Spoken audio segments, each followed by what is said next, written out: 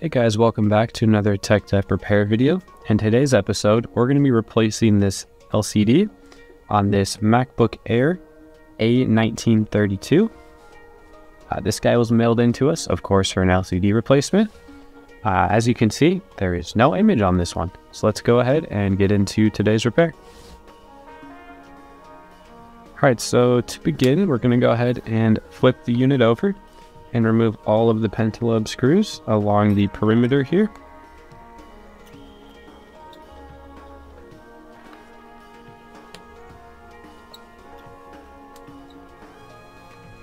And since this unit is a MacBook Air, there's no funny clips going on, so we can simply just remove the bottom panel. Alright, so the very first thing we're going to do once we're inside the unit, this is our battery connector here. We're going to go ahead and unplug that. That way the unit is safe to work on. It won't accidentally power up or short anything while we're working on it in here.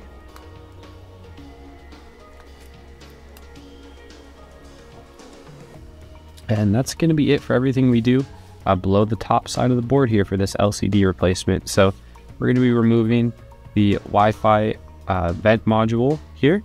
Of course, this is our inner LCD here. So we're going to go ahead and remove the display connector from it, as well as the LCD hinges here, and then we can go ahead and swap it out. Alright, so we're going to start with a T5 screwdriver, removing the 4 black T5s, hold the Wi-Fi vent module to the top case. And then we're going to go ahead and remove the 2 black screws on the inner LCD section here.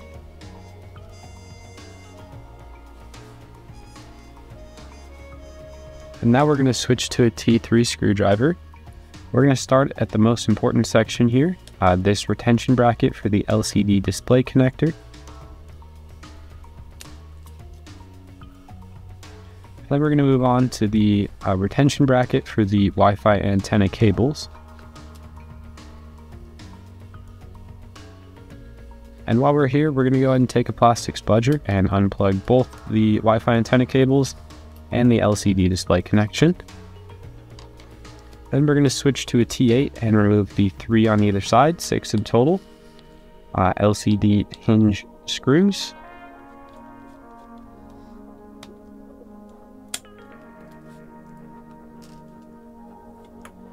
So now we're going to go ahead and pry the Wi-Fi vent module off.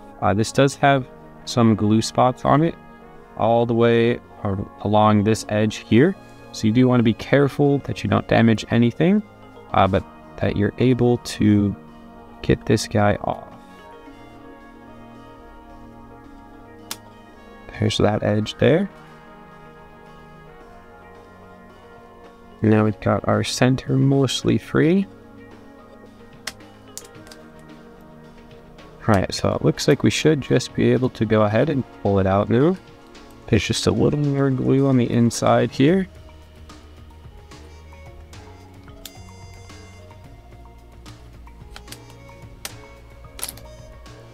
There we go. Finally got it free. Just gonna push the LCD board through as we pull it back out. There we are. And the final thing to remove our LCD assembly here is just going to be to open the unit up. And as always, we're just going to pull straight towards ourselves. And there's our top case separated from our bad LCD. We can go ahead and grab our brand new LCD. If you guys are looking for these, we do have them available at TEKDEP.com. I'll also link them below in the description. Also at TEKDEP.com, if you're looking for OEM original parts, we have those as well.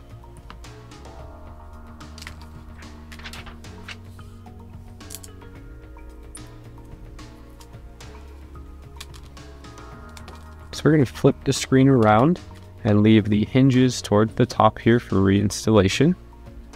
Now we're going to take our top case assembly, make sure we don't get the wire caught. Go ahead and act like we're opening it up.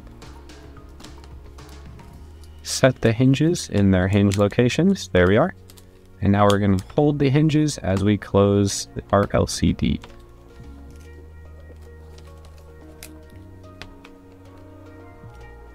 So that's our top case and our new LCD assembly all together. We're going to go ahead and secure the 6 T8 screws at either end just to make sure nothing happens.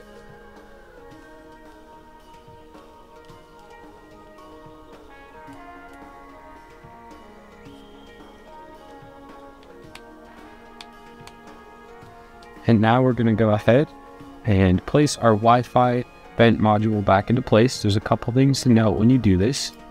This center LCD board here will go, of course, in the center. And our LCD display connector will actually go on the outside. You can see the little divot cut out there for where it goes over. So if this is on the inside, you're placing it in wrong. You got to make sure it's on the outside.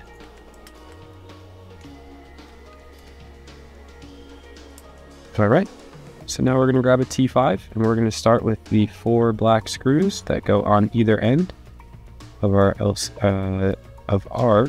Wi-Fi vent module assembly.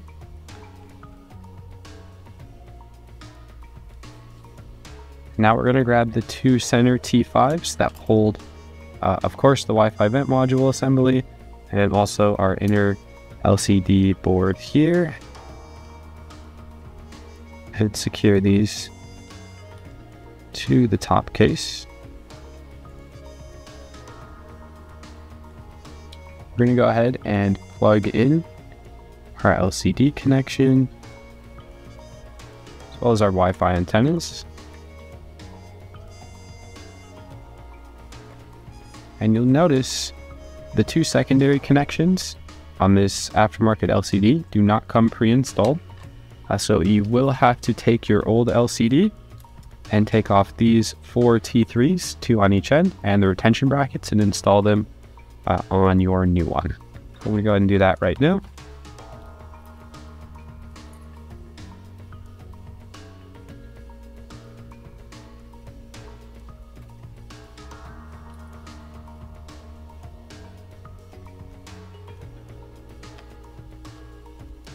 And while we're up here with the T3, we're going to install the retention bracket for our LCD display connector,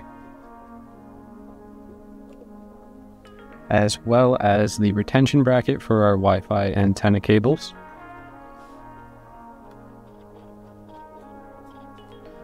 And now we're going to go ahead and plug our battery back in. And before we install the bottom case, we're going to go ahead and plug the unit in, make sure our new LCD works. So we're going to plug it in, let it charge for a second, open it up, and turn it on.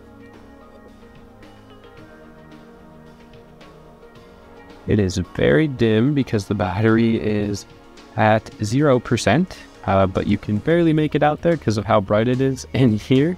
But our LCD is back working and our unit's good to go. So we're going to go ahead and unplug it. It's probably going to die. Oh, there it goes. And we're going to install our bottom case just the same way as we took it off. So one thing to note, there are 2 long screws, 2 sets of them. The longest ones go in the center. So the last one and that one I just put on the bottom case are the center 2, and these 2 are the outer 2.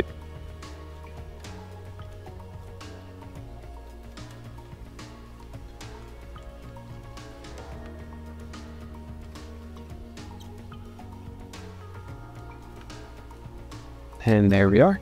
It's going to wrap up today's video. Thank you guys for watching. Leave a like, comment, and subscribe. Again, if you guys are looking for any parts or tools you see in today's video, we do have them linked below in the description, as well as available at TEKDEP.com. And if you're interested in a data recovery service or a mail-in repair, we do also have those linked below, or check us out at TEKDEP.com. Thank you guys for watching. We'll see you guys in the next episode.